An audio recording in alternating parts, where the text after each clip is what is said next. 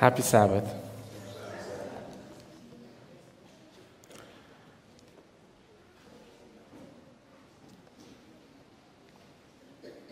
Thank you, Ivonise, for the beautiful song.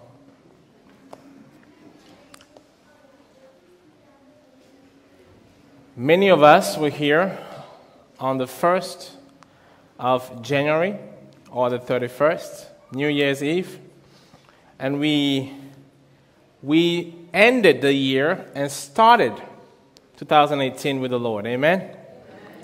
Thank you all for coming. I was truly blessed by your presence, but also the testimonies and the praises that we had on that night. After that night, I was convicted that 2018 is to be another year. Not a simple year, but a year of aggressive evangelism. You know why? Some of you may think because of Maranatha 18, but no. I just realized that every single minute counts. We talk about us living in the last days, and that Christ is coming soon. I understood that every opportunity that God gives us, we should seize it and do something about it. And that's why I decided not to let any opportunity go by. And I pray that that is also your goal for 2018. Every week counts, because this might be my last message. Who knows? So every time we get that opportunity to preach the gospel, we need to make it count. Amen? And so what I started doing after that first night, I decided to resume my media ministry. And I talked to my wife if we could also record for Japanese people. And thank God we were able to record one. And we want to share as much as we can with the people around us. But this is not only for Okinawa people, but also for people around the world. My French friends, French-speaking friends, they asked me if I could also make some videos in French. And I told them, I'm going to work on it. It's not easy, but we will get there. And so they are saying, we're waiting. I say, yes, I'm coming. So many things to share, many things to tell people. And so when you think about all that, you know that you don't have enough time. And just working on those videos this week, I realized that I can be doing that. And also preparing for Sabbath and doing other things. It's very tough, but it's better I get busy doing God's work than doing something else, right?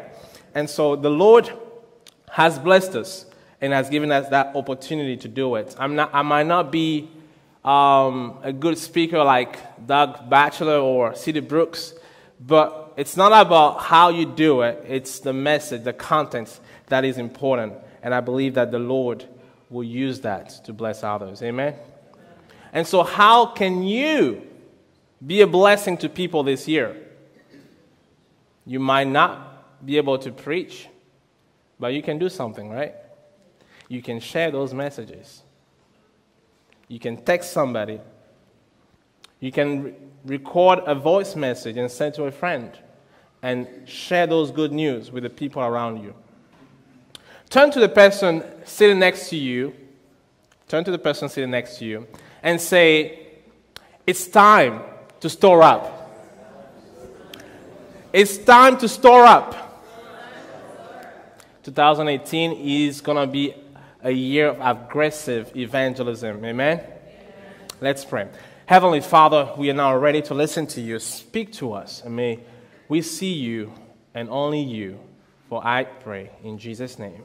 Amen. Turn with me to the book of Genesis, chapter 41. Genesis, chapter 41.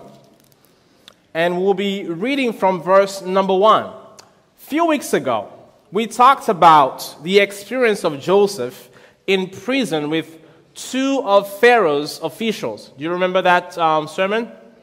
Yes, the butler was restored, but the baker was beheaded. Now, the story continues from verse number 1. It says, "Then it came to pass at the end of 2 full years that Pharaoh had a dream, and behold, he stood by the river. Suddenly there came up out of the river 7 cows, fine-looking and fat, and they fed in the meadow. Then behold, 7 other cows came up after them out of the river, ugly and gaunt, and stood by the other cows on the bank of the river. And the ugly and gaunt cows ate up the 7 fine-looking and fat cows. So Pharaoh arose." That's the first dream. But it didn't stop there. He slept and dreamed a second time, and suddenly 7 heads of grain came up on one stalk, plump and good. Then behold, 7 thin heads, blighted by the east wind, sprang up after them. And the 7 thin heads devoured the 7 plump and full heads. So Pharaoh awoke, and indeed it was a dream. Have you ever had a dream that you couldn't understand?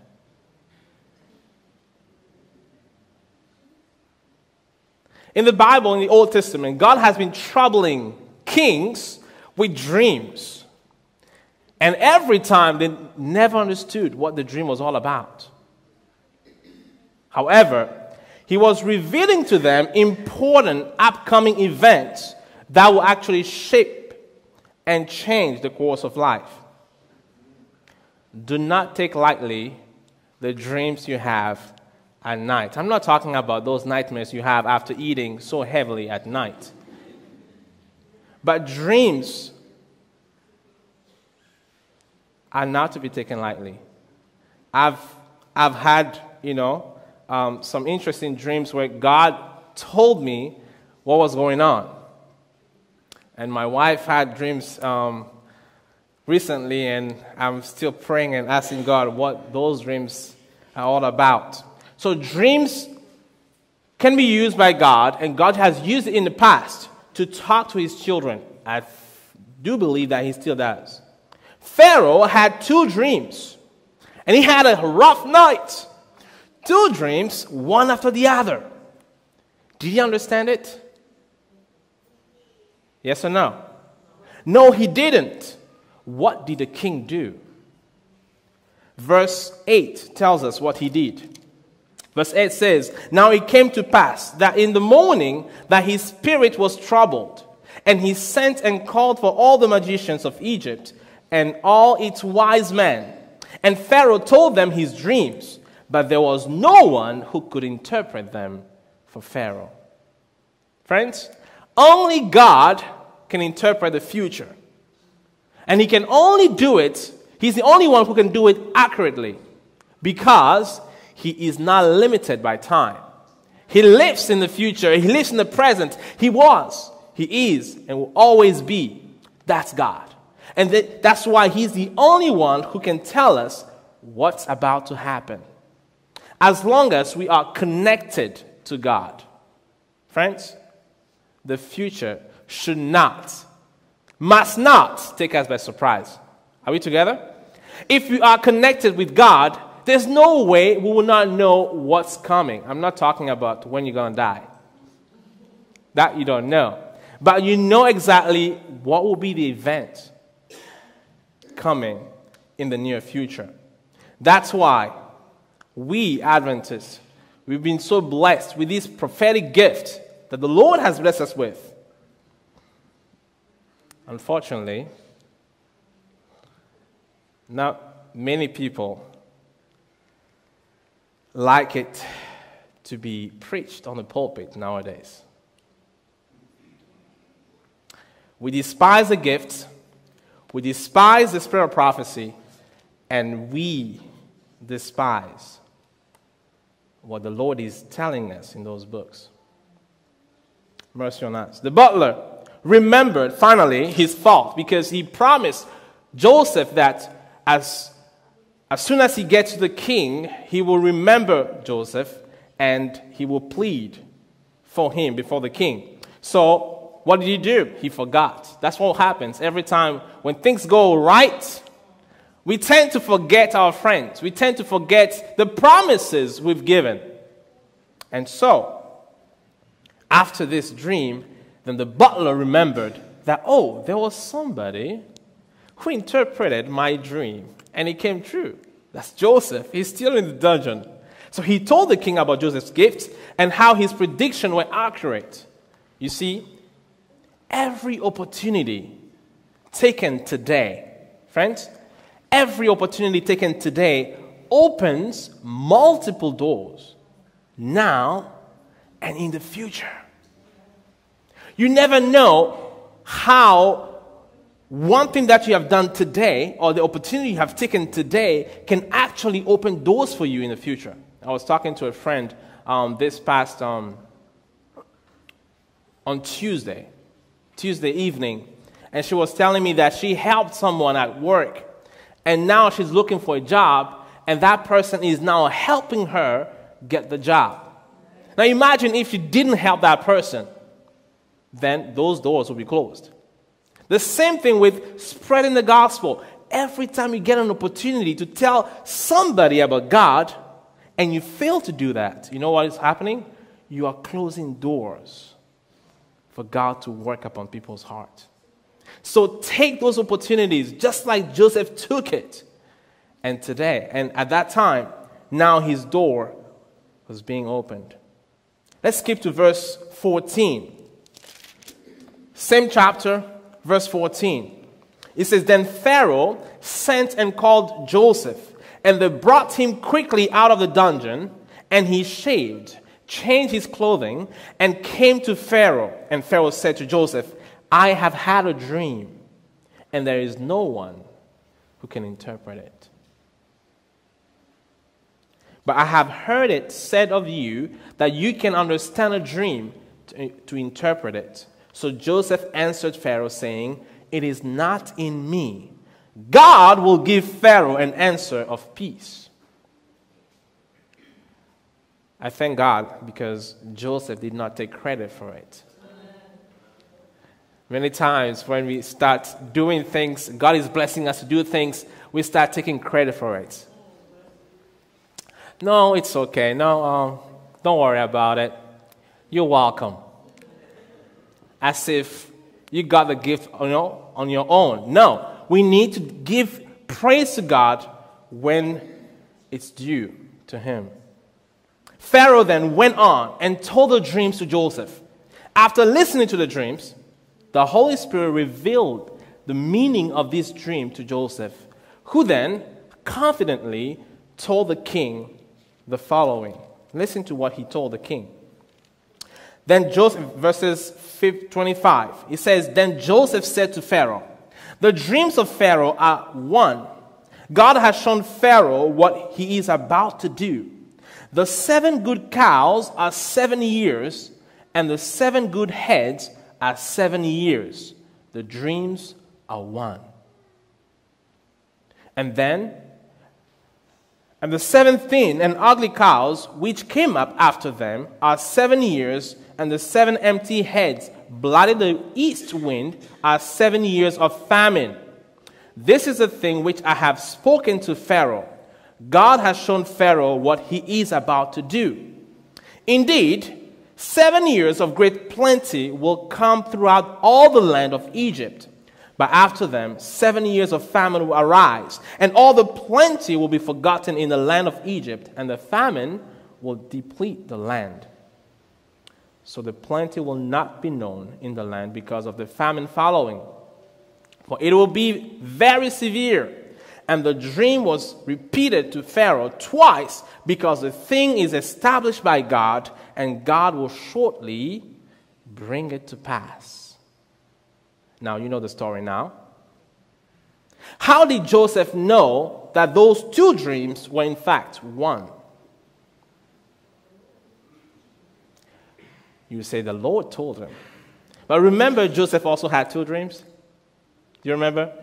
He had two dreams while he was still with his father and his brothers. The first dream, he saw sheaves, right? Bowing to his own sheaf. The second dream, he had 11 stars and the sun and the moon bowing to him. I believe he understood that those two dreams are one dream. But when he told the dream to his brothers and to his father, how did they react? They called him, the dreamer. They laughed, they mocked him, and actually despised him because of his gift.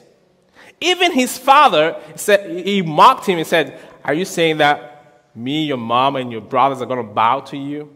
But the Bible says, after he had said that, he did keep it in his mind. His brothers despised him. They despised his gift. And they found a way to kick him out because of, jealousy. And also, they didn't like him for who he was.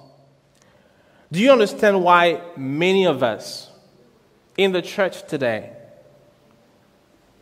we despise the gift of our sister Ellen White? They took it as a joke. A lot of us take it as a joke that these prophecies are a joke. I don't know if I will be there to tell you when those prophecies come true that I told you so. I don't want to be the one telling you that. If you're not taking seriously what the Lord has revealed to us as a church, as a people, to reach out to the world, then time will come when those things will happen that you will look back and say, well, I despised it. Now it's too late. 7 cows. 7 fat cows, which basically means 7 years of plenty. Think about that. And then 7 thin cows, or skinny cows, meaning 7 years of great famine. Now what? What do we do with the meaning? Okay, Pastor, I got it. I know the prophecy will be fulfilled. The Sunday law will be enforced in a few years. Then persecution will be on the saints. Yes, I got it. Thank you. See you next Sabbath. Amen. Friends, Pharaoh understood now the dream. 7 years of plenty, 7 years of great famine.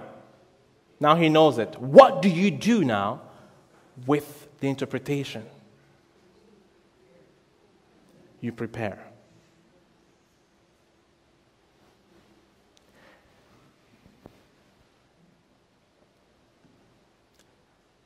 That prophecy was not given to Pharaoh just as an information.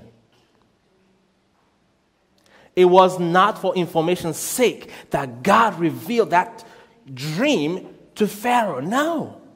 It was for him to be prepared. The same thing happens to us today. The prophecies in the Bible and also in the spirit of prophecy are not for us to just know, yes, they will happen. No, they were given to us so that we can prepare. And so we watch the news. We read articles. We see the things happening in the U.S. and around the world. climate changing. And we say, well, things are getting crazy in the world, huh? Yeah, that happened. And what do? We continue life as usual. Friends, we don't do anything about what we know. And we understand that, yes, these are signs of the time. Yet, we don't get ready. And so I ask the question, is it because we are just pretending or we just don't believe it? Because it's one thing to know what's going to happen. It's another thing not to do anything about it. Brother Cedric was saying that we need to get our things in order. And he's right. But he has said that a week ago. I wonder how many people took that counsel and did something about it. We wake up every morning and we think life will go as it did following the previous night or the previous day. We think we'll be here next week. We think we'll be here next month. We think we'll be here in 2019. Who told you that? We don't know, friends. Preparation is not to be taken lightly. Pharaoh was given the interpretation of his dream. What did Joseph tell the king? And I like that because God did not just reveal the future to Pharaoh for him not to do anything. God also told Joseph what the king should do. Verse 33. Same chapter, verse 33 says, "Now therefore let Pharaoh select a discerning and wise man and set him over the land of Egypt. Let Pharaoh do this, and let him appoint officers over the land to collect 1/5 of the produce of the land of Egypt in the 7 plentiful years. And let them gather all the food of those good years that are coming, and store up grain under the authority of Pharaoh." I think something is missing there. The authority of Pharaoh.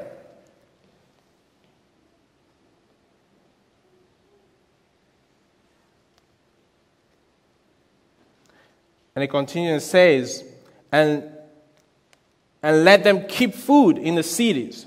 Then that food shall be as reserved for the land for the 7 years of famine, which shall be in the land of Egypt, that the land may not perish during the famine. So Joseph told Pharaoh to do what? To store up for the 7 years of famine. Store up during the 7 years of plenty, because when the 7 years of great famine come, it will be as severe that you will actually forget those 7 years of plenty. That's how bad it was going to be. A time of crisis, a great tribulation is coming, friends. What should we be found doing today, SDA? John 9, verse 4 gives us the answer. John 9, verse 4. John 9, verse 4. It says, "I must work the works of him who sent me while it is day. The night is coming when no one can work." Friends, we gotta work the works of the one who sent us while it's still day. Because the night is coming when I will not be able to work. You will not be able to work. And we're talking about working for God. Joseph was taken from a prison house to the throne just like Jesus was sold as a slave, but now is sitting at the right hand of the Father on the throne. Do you see why it's important to understand the time in which we live? 2018 isn't a year to be taken lightly. Yes, 2017 is gone. And as long as these church doors are opened, friends, I want to do my very best to be here and store up. As long as we have spiritual messages on YouTube, on social media, I want to be there to listen to those, take note, and store up. Why? Because we are living in the years of plenty. We are still in the years of plenty. You come to church every week as if church is a theater. You come, you sit, you have your popcorns, and you get entertained. Church is not a place to come to be entertained. Church is a place to store up and take notes. We come to study, friends. We come to dig in the Word of God. But seldom I see people taking notes during church service. Why? Because we are so smart, we'll remember everything the pastor said. Because we have YouTube to go back and check it. I bet none of you do that. Remember those days where you see the old people in the pews with a big notepad, and everything the pastor says, they'll be taking notes. And we are like, they're not smart enough. We got our phones. Instead of using those, we text during the sermon. You're on Facebook, on Twitter, Instagram. Friends, you think I'm joking. You think this is not serious. You think I'm just exaggerating. Friends, if you're not storing up now, don't think when the time comes, you will remember everything you once heard. It doesn't work that way. We take notes, we study what we learned, and we go over it again, and then we share it with others. Remember, if you're not taking advantage of this time, we are wasting the time of plenty. Soon, you'll look for those messages, you will look for those teachings, and you won't find them. Mark my words. We're here every week, and we are blessed. We get the chance to worship God without any problem, and we think we'll have this forever. My Bible tells me we just have just few years more. Joseph was able to get to that prominence in Egypt because he overcame those bitter experiences he had in the past. His brothers selling him to Egypt as a slave, and him being put into prison because he refused to commit fornication with a harlot. Joseph drank all that bitter cup patiently for how many years? For about 13 years. He waited patiently for God's time. And as we wish each other Happy New Year, we need to also tell one another that the Lord is going to be with us. But we need to be ready to drink our bitter cup this 2018. Happy New. Yes, but not every day will be happy. Are you ready to face the bitter experiences this year? Because only when you finish drinking those things, then the Lord takes you to another level. Jesus drank his cup, and now he's sitting at the right hand of his Father. Joseph drank also his bitter cup, and he was now put on the throne next to Pharaoh. Don't be discouraged when family members forsake you during this year. Don't give up when church members gossip about you. It's fine. As long as you are in the Lord, don't worry about those things. Don't stop coming to church because people don't worship the way you like. Come to church.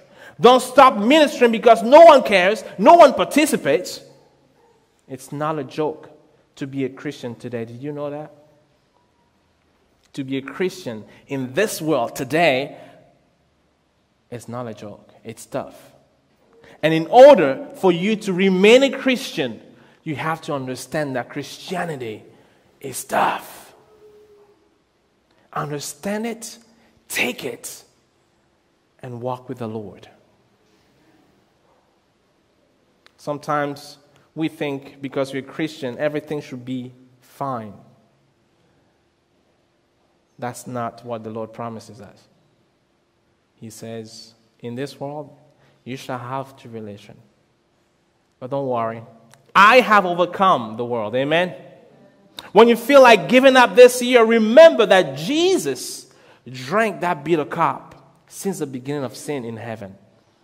And how long has it been? A long time. And he's patient. Why? Because of you and me. Evangelism isn't going to be easy this year. Yes, we want to go out door to door, knock to people's doors, and speak and preach the gospel to them. It's not going to be easy. But we've got to thank God for the opportunity we have here in Japan to do evangelism. Amen? In Russia, I repeat, in Russia right now, it's a nightmare. Did you know that the extremists and even Pacifics, Jehovah's Witnesses, were banned from any religious activities in Russia? Watch this. Last year, April 22nd, 2017, in the news, this is Aletheia website, it says, Pacific Jehovah's Witnesses now banned in Russia as extremists. Listen to the article. It says, the main issue, as I see it, lies in the fact that the Moscow Patriarchate, along with other branches of the Russian Orthodox Church, such as the Orthodox Church of America, as well as with the support of the Muslim clerics, sees such religious groups' activity in Russia as a threat. They actually do not see them as pacifist because their methods are quite activist and perhaps, in the Russian view, extremist. Proselytizing is not a part of religious culture in Russia, and many Russians, as well as the government and the religious establishment, are suspicious of it. Jehovah's Witnesses are not the only ones affected, she said. The law applies also to Mormons and who? Seventh-day Adventists, for example. She said that the Orthodox in the south of Russia are generally very religious and see groups such as the Seventh-day Adventists as competition. There have been many examples of people from Christian sects going into Orthodox churches and distributing literature or in some way distributing church services, she said. They go, how? Door to door, and the Russian Orthodox Church sees them as aggressive because they talk to people very openly. They give out literature, then often say very negative things about the Russian Orthodox Church. They are very good at debating. Yes, we are, right? Because when you take the Bible, we can debate. We're good at that. They are being perceived by a very conservative religion that is in the process of reshaping itself and has been doing so for 25 years after a very long time of atheism.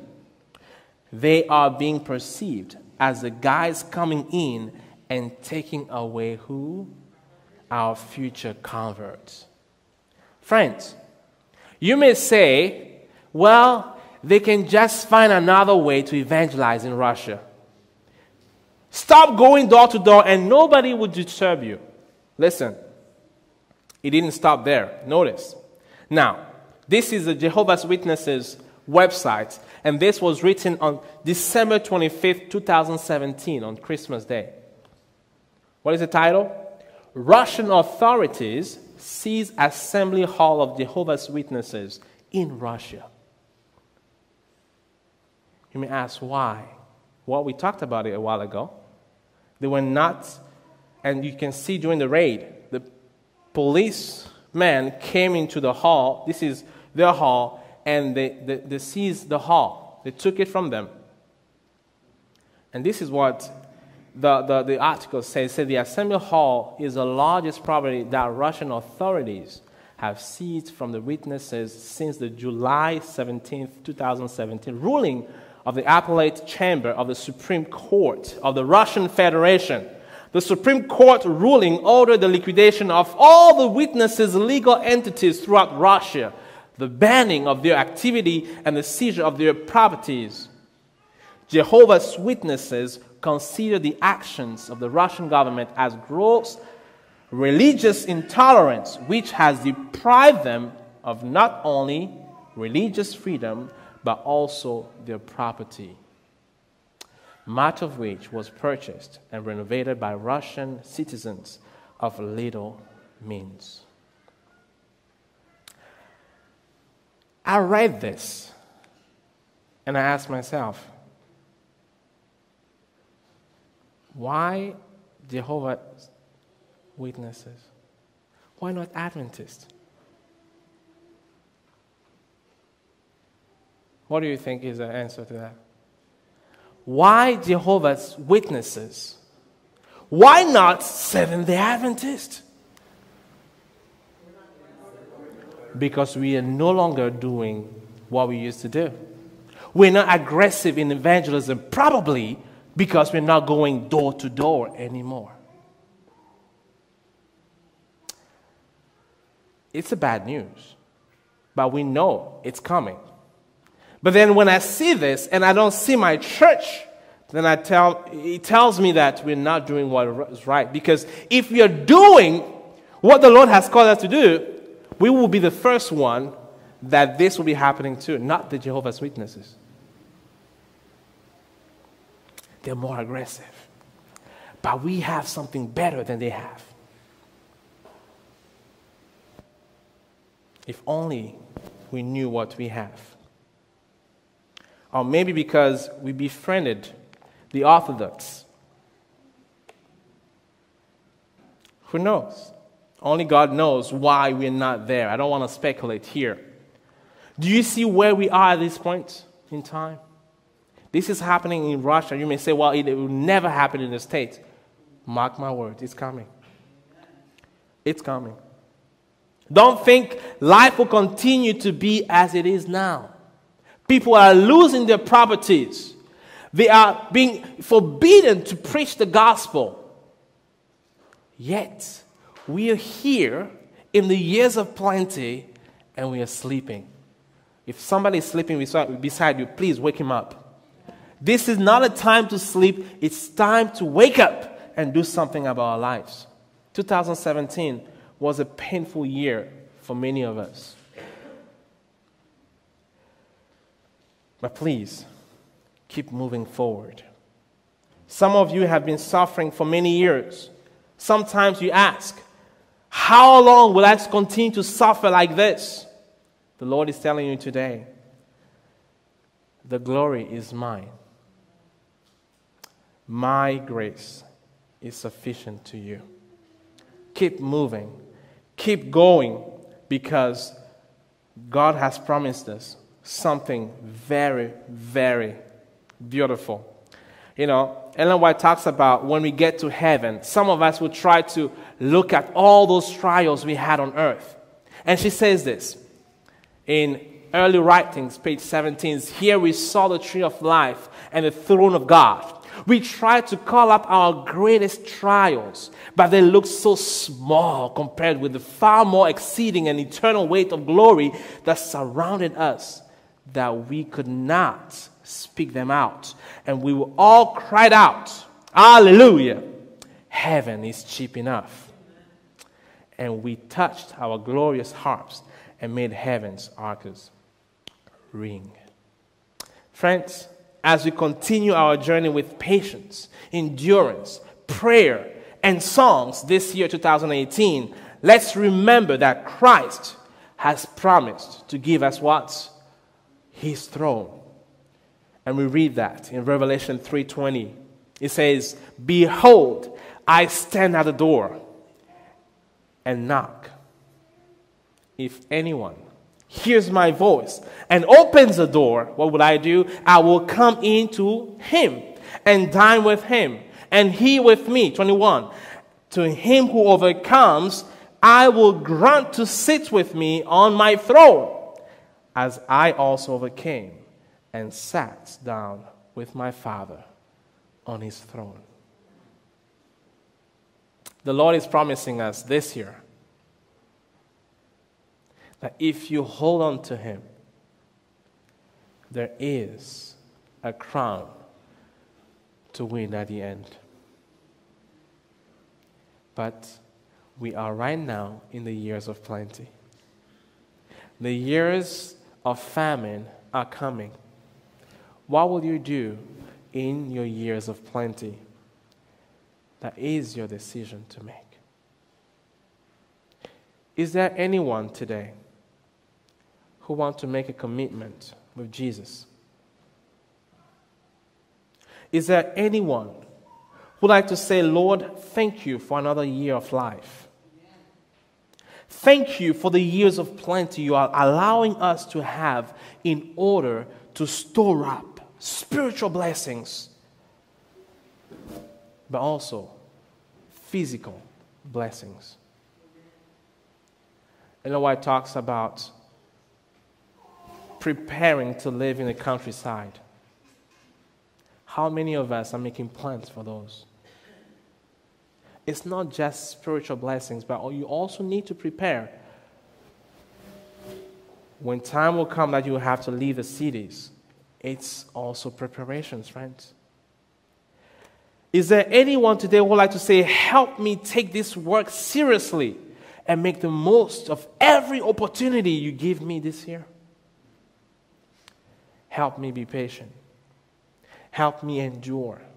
Help me improve my prayer life, and help me to sing even when things are not right. Today,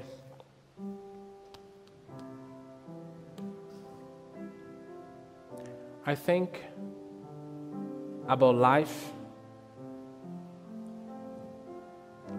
and I think about death.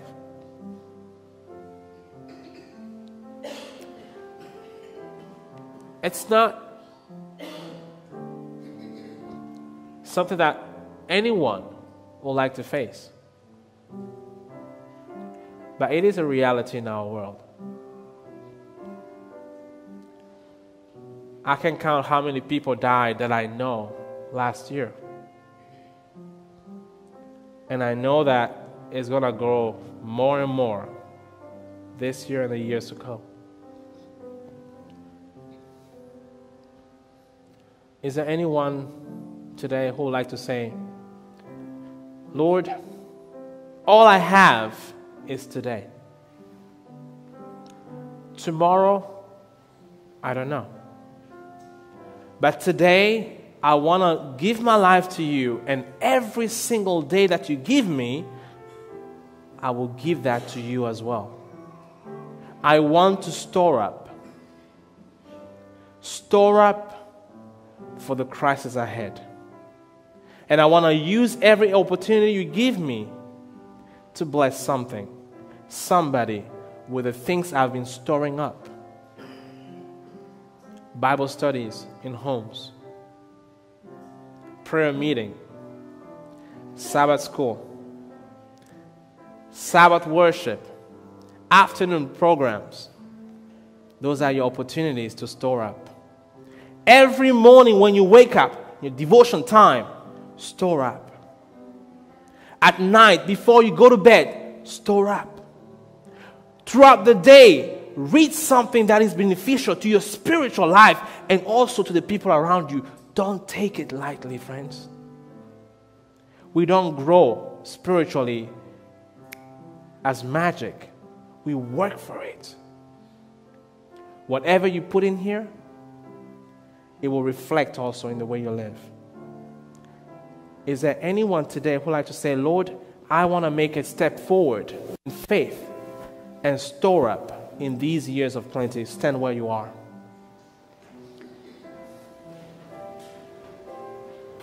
You see, standing is never the only step you have to make. Why don't you make a step forward and come closer to me where I am right now? By making that step, you're saying, Lord, I'm committing myself to do more than I used to do. Amen. I want to store up because I know your word is true and the crisis will surely come. When it does come, I want to be ready, just like Pharaoh was ready. Amen. Why don't you hold each other's hand as we pray? I want to help.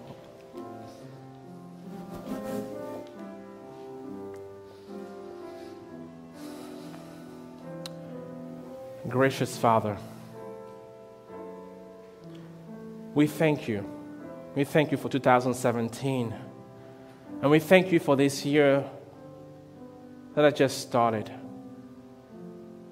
Your children are standing, holding hands because they understand that it's only through your grace that we are still living in the years of plenty. Help us, dear Father, to put aside anything that will hinder us to store up in these years. Father, every single day the devil is working. He's working with leaders, religious leaders, and civil leaders to make plans to take away our freedom of religion. We don't know when that law will be proclaimed and enforced, but we know that every single day you give us is an opportunity for us to draw closer to you. Help us, dear Lord, to take seriously our devotion times. Help us to take our prayer time seriously. That every single day, Lord, we will not just pray a 2 minutes, 30-second prayer, but we will spend more time in prayer. Oh, I see this year we want to be a church that prays and prays and prays and prays. And we want everyone standing here who also devote their lives to prayer and evangelism. Lord, I pray that as we leave this place, but never from your presence, that you would teach us to take you seriously this year and make our election sure, our calling sure, because we ask in the precious name of our Lord and Savior Jesus Christ. Amen.